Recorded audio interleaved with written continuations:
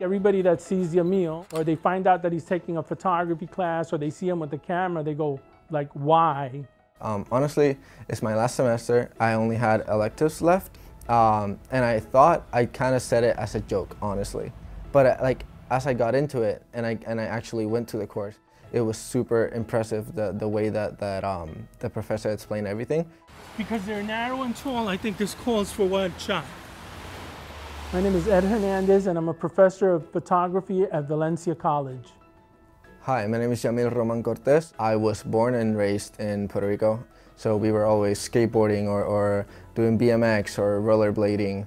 Yamil is an extraordinary young man, that he's really fearless. He's not afraid of like stepping into the unknown, stepping into challenges, stepping into things that he doesn't understand.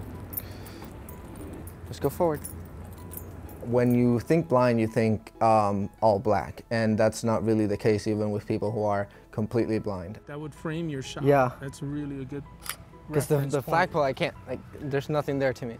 He lost his vision when he was 14, so he has a reference point. When you put something in front of me, I pretty much can't tell, like, there's something in front of me. But if you put it to the sides, I can kind of see that there's a silhouette of something. So I can kind of see this tree.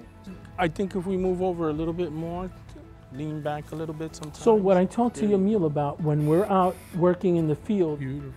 Nice. He has a little bit more work to do than another student.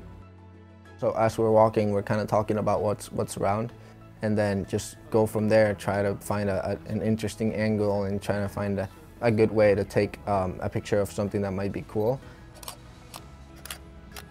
You know, everybody says, you know, how do you make a great photograph? How do you make a compelling photograph?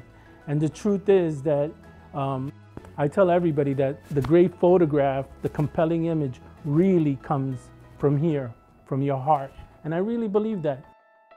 I just want to capture things that people pass through that I wish I could have the chance to see again, or the chance to look for the first time.